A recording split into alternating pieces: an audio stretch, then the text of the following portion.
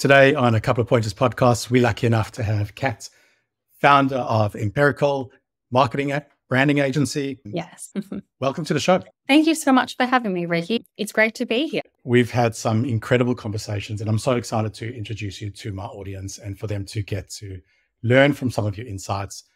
Incredibly unique perspective on marketing, particularly when it comes to peers, when it comes to, I guess, all of the little companies that the world's forgotten about unless you're a VC-funded tech startup. It's a great way that you put it. And funnily enough, I started my career in the tech startup world. So that's a great compliment to hear that, 6 years on to running this agency, we still retain a lot of that. And, we've had great conversations. And I think the reason why we gel so well is we view marketing and sales as a collective function, which I know that we're going to talk about today. Would it be worthwhile just to talk about very quickly what we do with the agency? I would absolutely love it. Why don't you give us an introduction? Thank you, Ricky. So there are 3 key things that we do at the Empirical agency for our clients. 1 is we help them stand out in a crowded market. 2 is we help them generate more leads. And the 3rd one is we help them close those leads and figure out how to get more value out of those customers. So a great way to look at this is how do you get referrals? How do you increase the customer lifetime value? How do you sell the next thing to this existing customer base? And the clients that we choose to work with quite often are service-based businesses, professional services. Think of your accounting or any service where there are so many of them. How do you stand out in a market when everyone is fundamentally providing the same service? That's what we specialize in. Wow. Everyone I speak to, we're an accounting practice. We're web developers, Yes. managed IT services. I'm like, how do you differentiate yourself? You're all the same. Yeah. And just to shed light on that, I think a lot of people, use things such as their tenure. I've been in this industry for 20 years, or I've received this award, which are all really great in terms of building that credibility. When I step into a business like this, it normally starts with a conversation as to why did you start this business? And more often than not, it's the founder or the CEO who started it for a reason. They were a subject matter expert. They spent a lot of time in the industry and they realized that there was a better way to do something. We really delve into that and we go, aha, like maybe somewhere along the way, as you grew, you lost touch with. And fundamentally, the reason why your business exists is because of that. How do we bring that into the picture and build that valid proposition for you to actually go, hey, look at me. This is why I do exist. And I am for this particular niche or whatever segment you're after. That's brilliant. That really is brilliant. So you're saying we don't have to just differentiate on price? Definitely not. Price is an easy one. Where I like to focus our time on is those people who are the premium players. There's a reason why you have a higher price point. The reason why you aren't converting isn't because you're more expensive. There are lots of different things there. It might be the wrong target market. It might be just the value perception. And again, it comes back to what is a customer value proposition? 1, do you have the right customers? 2, are you articulating the right value? And does that come across to that customer? Yeah, amazing. Now, one of the things you mentioned, I had a conversation this morning, getting more referrals. How would you go about helping a company put a program together to get more referrals? You know what's really interesting? In this day and age, there's a software for literally everything. And we are so obsessed with automating, using programs, doing blasts, doing the things where we think we're going to get mass scale out of it. And the way that I look at most things is, as a human, how do you do it? And as a business owner, I've asked for referrals. You also get referrals. The fundamental of a referral is you deliver a great send, the other person, the receiver's end, is happy. And it's just a matter of asking that question. The reason why a lot of people aren't comfortable in asking that question might be, 1, they don't feel as if they've delivered the service in the way that they should, or they think it's a sale, or they think it's a nuisance. But if it's a case of saying, hi, John, we're doing our monthly check-in, quarterly check-in as your account manager. Look, it'd be great if you have anyone in mind. We're always looking to grow. If you have anyone in mind that fits this profile, it'd be great for you to connect me with them. And just to see that idea, it's, the basic principle of asking for a favor. I like that. What's that book influence? Yeah. What this brings up is our main topic that I wanted to discuss with you, the sales and marketing alignment. You discussed the account manager asking for a referral, but that is a sales function. Yeah. What do you see as the impact that can be gained by companies if they're really able to bring sales and marketing closer together? It's a really great question. And I think what I'll start with is I view marketing and sales as a revenue function. It's one collective function. Yeah. And if we look at a very traditional setup, we have a marketing person, a marketing team, a salesperson or sales team. The shared objective is to make more money for the business, right? And marketing's role is how do they help find the right people and put that warm enough or interested enough lead in front of the sales for the salesperson to convert. So it's passing the baton as opposed to two separate things. So the most obvious impact for marketing sales collaborations is obviously more revenue. To talk through how it leads to more revenue is if marketing and sales were to work together, you're going to learn faster as a team.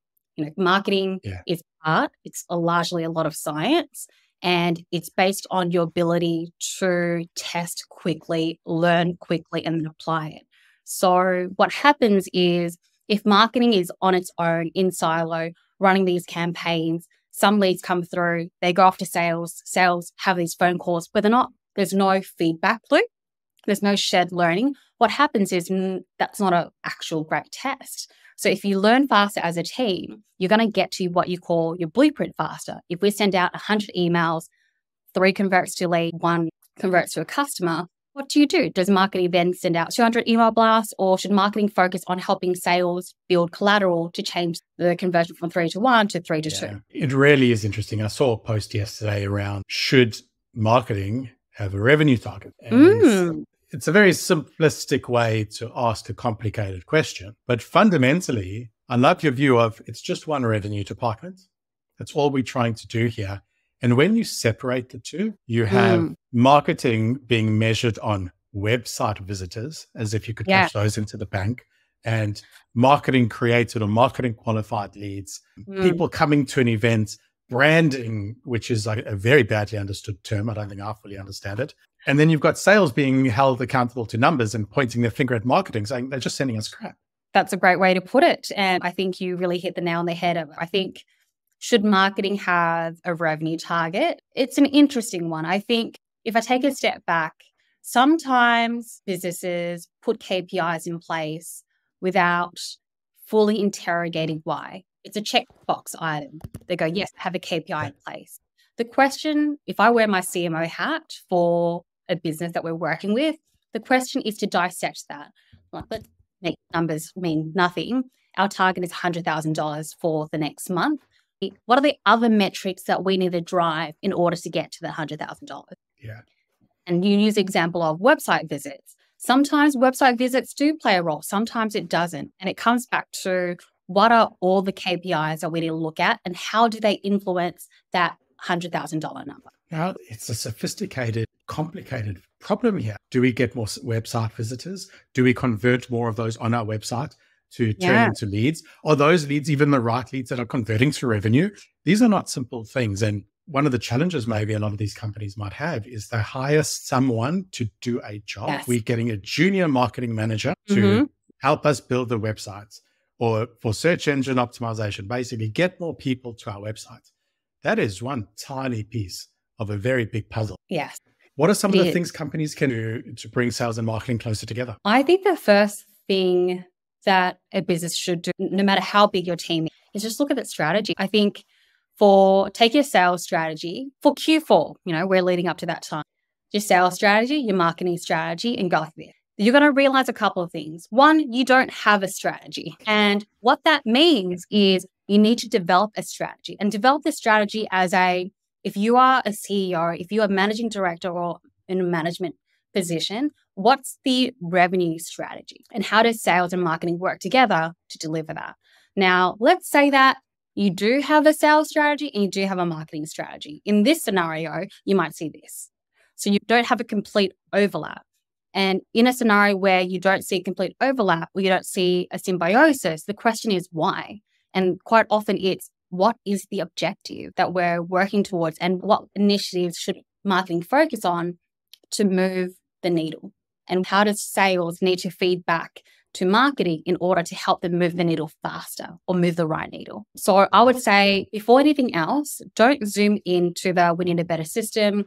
We need to, throw money at paid ads, or we need to email another 1,000 people.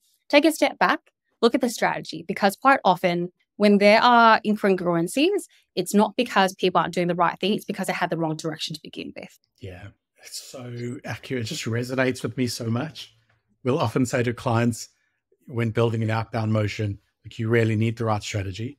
You need somebody to execute on that strategy, and then you need management to interpret the execution, because it's not going to work straight away.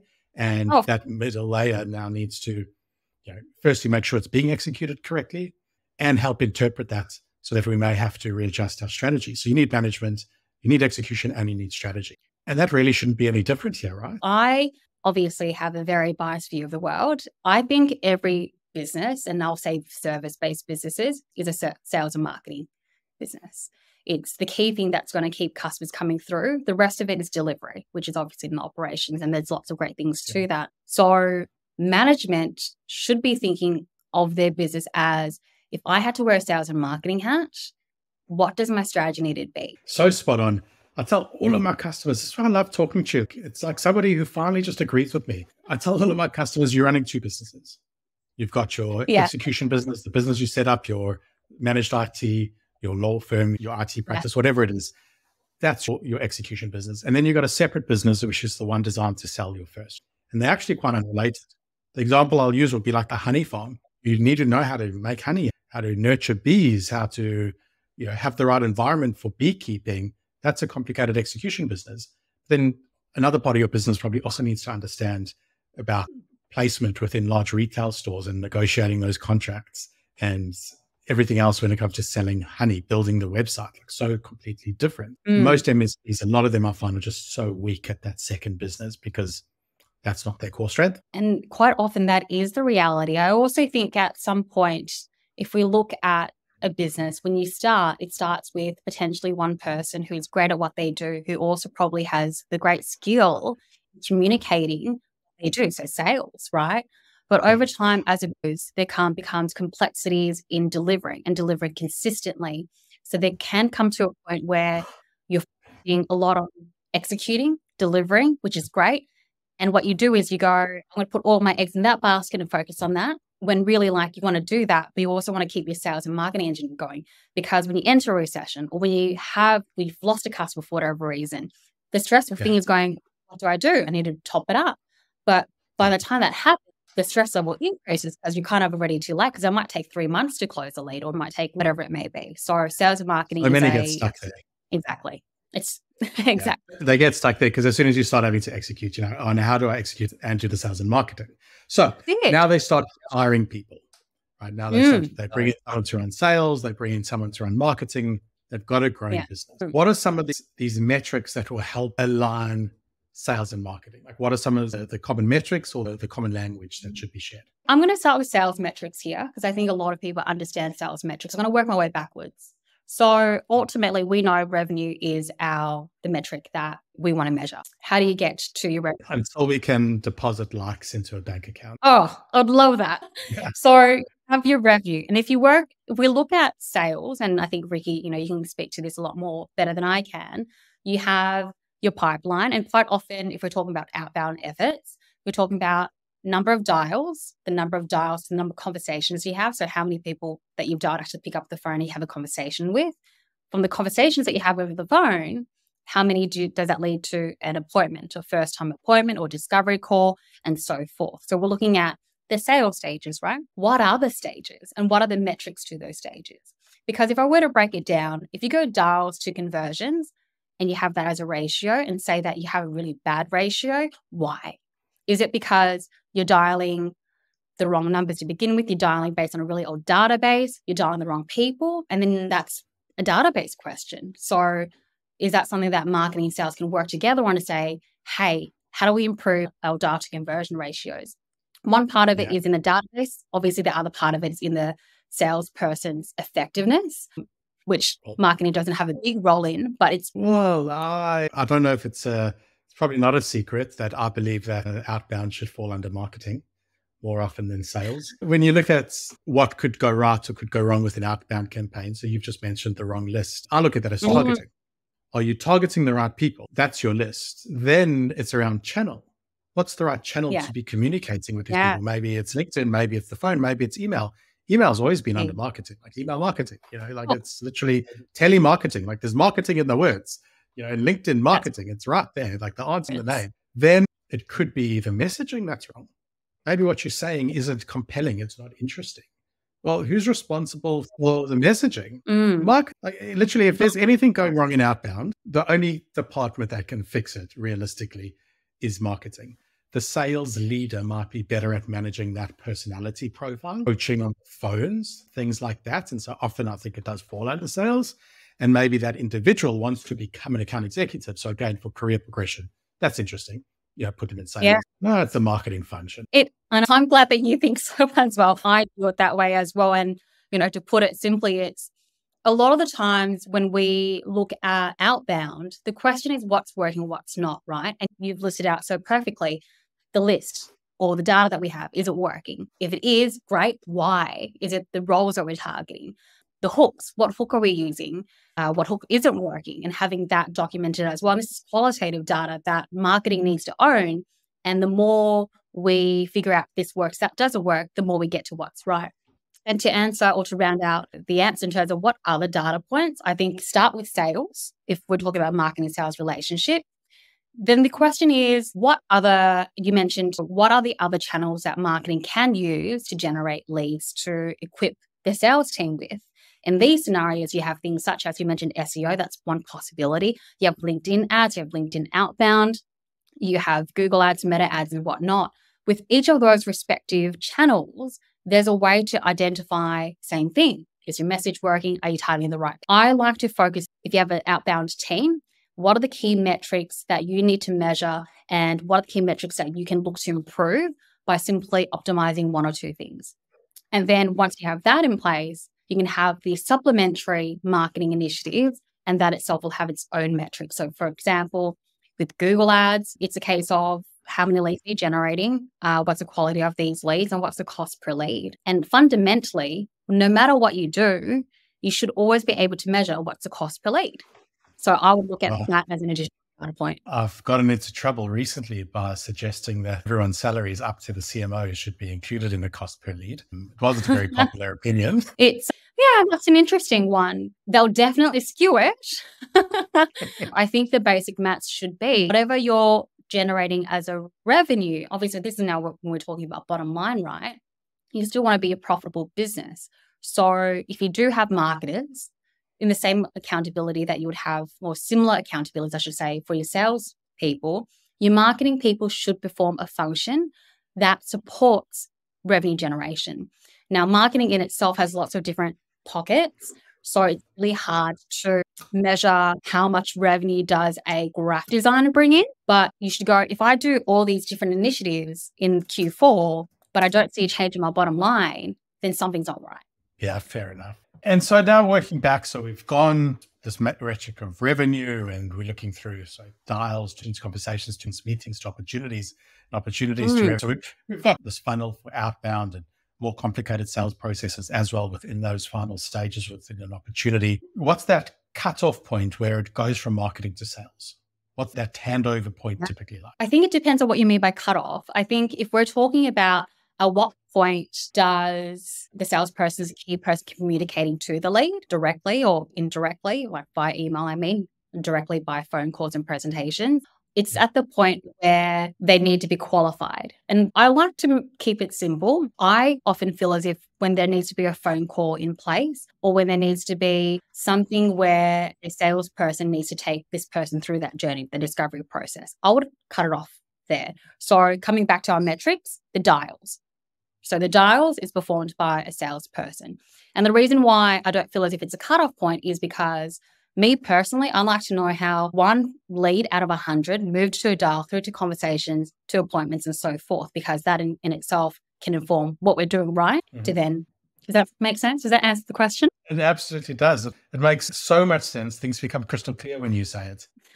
How else can marketing support sales, even within the sales function, within their opportunity? Sorry, what was the last part? Whether it's creating collateral, sales enablement, how involved should marketing be in that? And where do you find that can sit within marketing's priorities? That's a great question. I would say, and maybe I'll use us as an example. When we enter a new business and we're looking at, we often get asked, Kat, we need more leads, or Kat can come up with a strategy. And what we do is we go, great, let's go back to the basics. And we take stock of what they're currently doing. But what we do is we map it out. We go, great, you have dials, conversations, meetings, so forth. What do you have here? And quite often, if we look at the marketing funnel, we have awareness, we have interest, we have consideration, evaluation, and intent and purchase, right?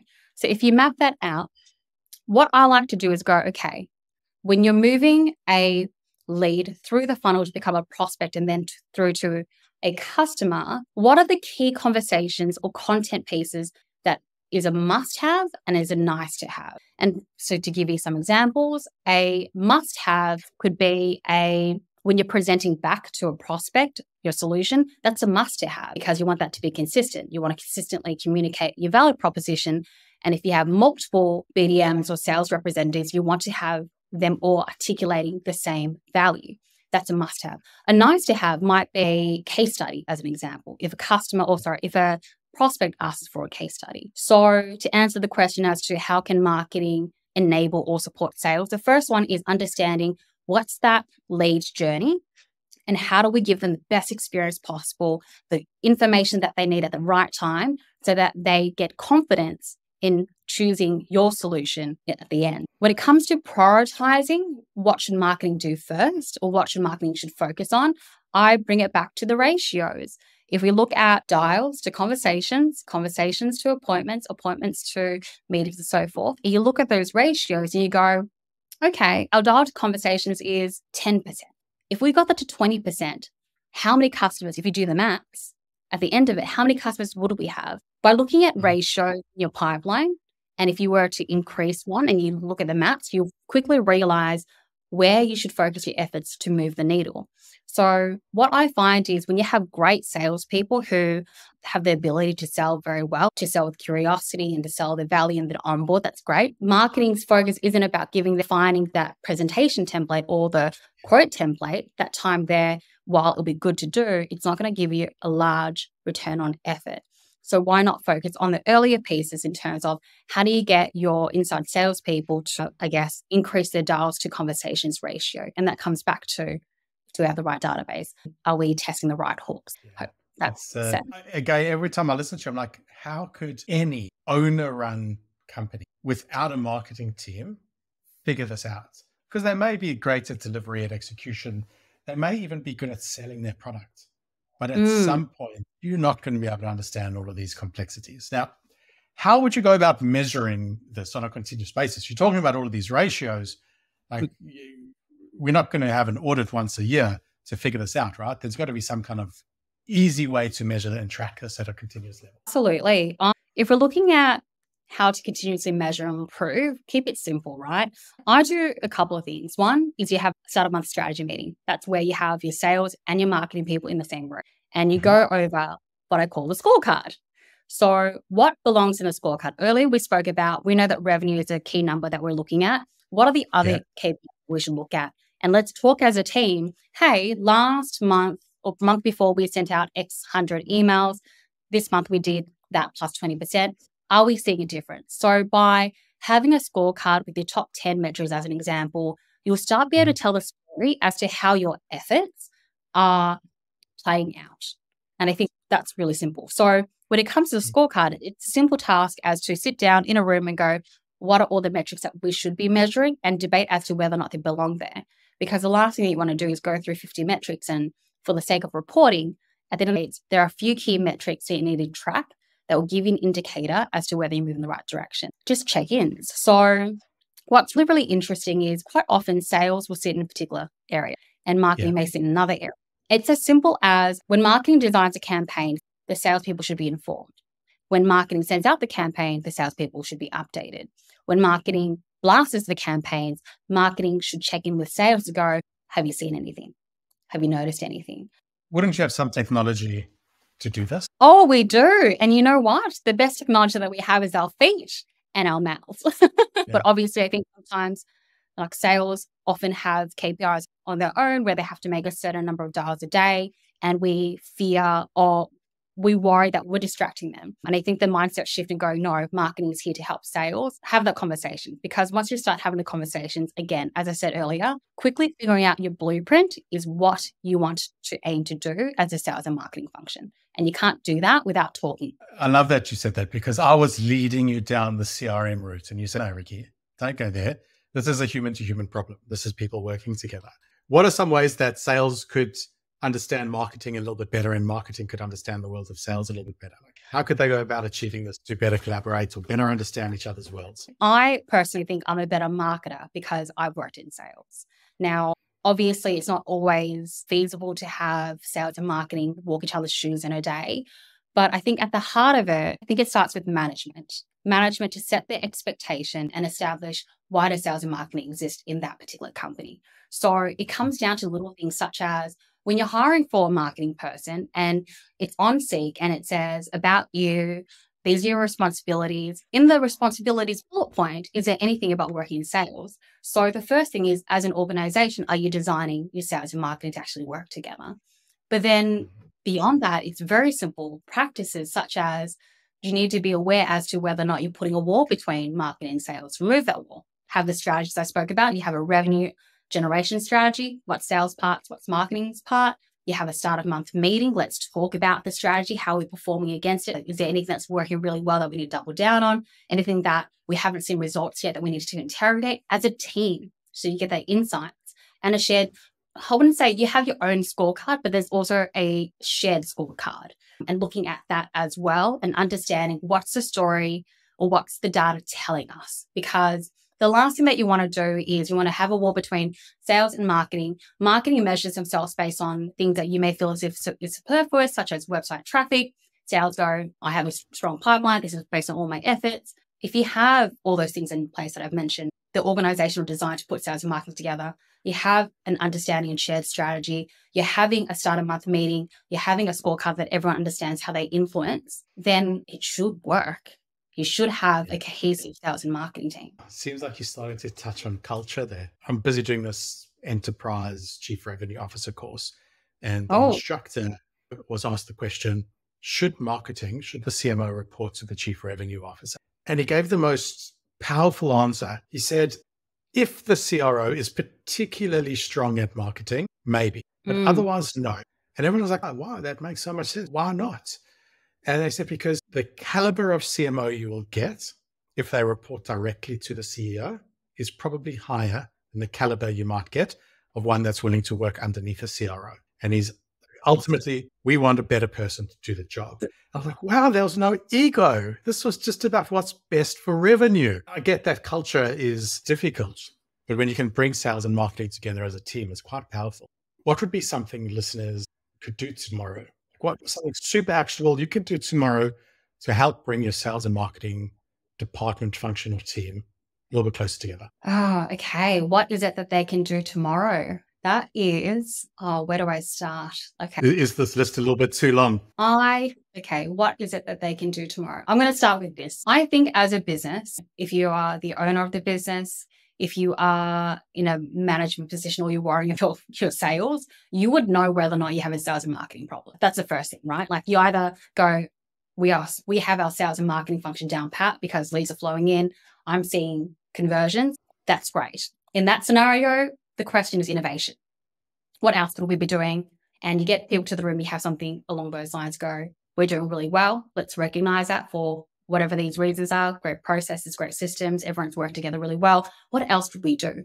I think that's a conversation that you'd have if you have a performing sales and marketing function. Let's say that a lot of people, your awareness as a business owners, you go, I don't have a predictable lead flow. I don't know what the pipeline value is, or I don't know what we're going to get next quarter.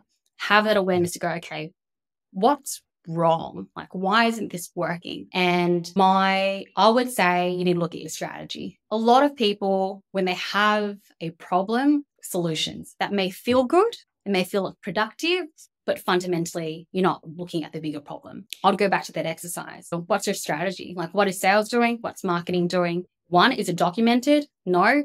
There you go. That's the first one. Two, if it is documented, is there an overlap? So for me, I am very big on being on the same page with the strategy first before you look at your niches or tactics. because quite often Yeah. that's where the problem is. Yeah, we get very quickly get into the tactics. Absolutely. Take a balcony view of what's happening. Yeah, brilliant. Now, I'd love to learn a little bit more about your agency. I know you're here and you're generously educating my audience. The last 2 customers that came on board to your agency, what did they look like? What was their main problem? Why did they come to you? I love this question. The last 2 customers that have come on board share a very similar problem. And it starts with, we talk about symptoms, right? Like, what are the symptoms that show you're trying to fix that symptom? So the symptom has always been, hey, Kat, we need more leads. They said the same thing to me. Oh, yeah, we need more leads. And the Yeah. customers choose to work on, we look at their business. We go, okay, talk me through what's happening. But it comes back to they sound like everyone else and they're putting in the efforts. And I often, use the analogy of throwing mud at a wall and hoping something will stick. So there's no strategy behind their marketing and how marketing should support sales. And what we do is we go, great, you are a law firm, you are an IT service provider, you are an accounting firm, you are an HR recruitment firm. It comes back to what makes you different to the next guy. And what I start hearing is what I said earlier. I said, we've been around it for 7 years, 10 years. We have these awards. We have best in class, It's a value proposition issue. So the first thing I do is I go, let's work on your value proposition. There's what I call moment of truth. When I work with the last 2 customers we worked with, we jump in, we go, we're going to solve your lead problem. Don't worry. But the reason why there's a lead problem is actually because you have a value proposition problem. I'm going to fix this first before I fix this. When we drill down and fix their value proposition problem, it's transformative. And I know that obviously I'm going to, put our agency on a high pedestal. But the reason why that's transformative is it gives them a sense of direction or reminds them why they exist in the first place. Number 2 is how they need to articulate that value. And we document it, we circulate it, we get buy-in, or we get feedback, then buy-in. And everyone says, you have put into words what we fragmentally say in different conversations. And having that documented is so powerful because now that we have something that we are confident of because the company's been around for some time and they've won customers based on that, we're just standardizing what's really worked well and we offer perspective too. So once we fix the valid proposition problem, then we go, okay, now how do we solve the lead problem? And that's what we do. And once we solve the lead problem and we find the blueprint on how to, what should marketing do to support sales, solving that question, then we go, great. The last part is now that we have more customers, how do we get our customers to bring on other customers? So referrals, or we look at things such as, hey, you now want to offer XYZ, a different product, different solution. We help them work with that. The best way I would describe us is you work as your marketing team. I call myself a principal CMO, and the clients that we choose to work with, we don't have a huge clientele base. We work with a select few because these problems are hard to solve. You need to draw focus on it. I work as a CMO, and you have a team that understands, 1, how branding works. That's why we call ourselves a brand and marketing agency. We don't just pump things out there. We first understand your brand, then we figure out how to market it. So we're your brand and marketing team, essentially. Yeah, that's so brilliant. The agencies that I speak to are often a little bit of a cookie cutter approach where we do performance marketing. We can put up Google ads. Yeah. That's not solving a fundamental problem. You'll get more leads in, but you're not addressing your underlying issue. How are you gauging your market? How are you going to market? What is your message? Who are you? And I see it all the time because I think Pointer's got problems here. We have a lot of the symptoms that you talk about, and it really resonates where I struggle to articulate the value that we deliver and how we're different. I mean, I can't even differentiate Pointer, like this high touch, hyper involved sales agency where we are essentially a fractional CRO, VP of sales, full strategic support. And I can't even differentiate ourselves from a call center. I just got a lead request today, somebody trying to book a meeting with me saying we need more leads. And I go look at his website. I'm like, we won't work with this company. Like, this is not our thing. But he thought we would work with him. Like, we're clearly just attracting the wrong people. They don't understand that. So genuinely resonates a lot. And I think all of your clients are certainly lucky to have you, and the broader community in general is lucky to be able to learn from you.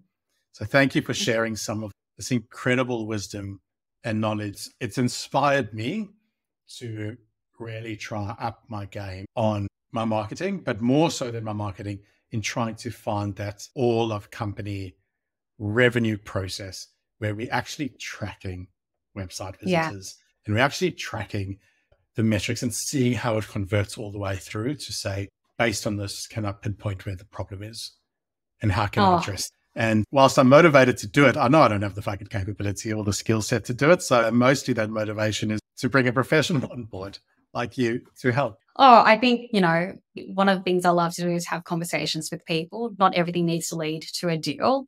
And sometimes it's about the right time. So if you have any questions or if anyone has any questions in terms of, you said this cat, what's the next step from here, to have conversations and to help people think about how to do things differently and then give them a heads up as to which direction they should take or how do they implement the next thing. So always happy to help. And it's been great to come on and speak to you. And, I think our first phone call that we had several, weeks or months back, it was kind of like a mirror image. Like how I view marketing and how you view sales is really two sides of the same coin, which is great. It really is great. It really, because my organization clearly lacks the other side of the coin. We're a sales agency. So now somebody's listened to this, they thought Kat is exactly the kind of person or agency I need to support my business. And where can they go to find out more about Empirical and where can they get hold of you? Well, this is going to be on LinkedIn. So I would say I'm going to make it easy for you. Find me on LinkedIn or we'll be tagged and send a connection request and we'll trade mobiles and we'll jump on a call. As I said, God gave us great technologies, our feet and our mouth, and that's what I'm going to go with. And a cell phone. Amazing. All right. Well, genuinely, thank you so much for coming on. I'm so excited to share this with my audience, for them to get to learn just a tiny bit of what you know. Thank you. It's been such a pleasure. Thank you so much for having me, Ricky.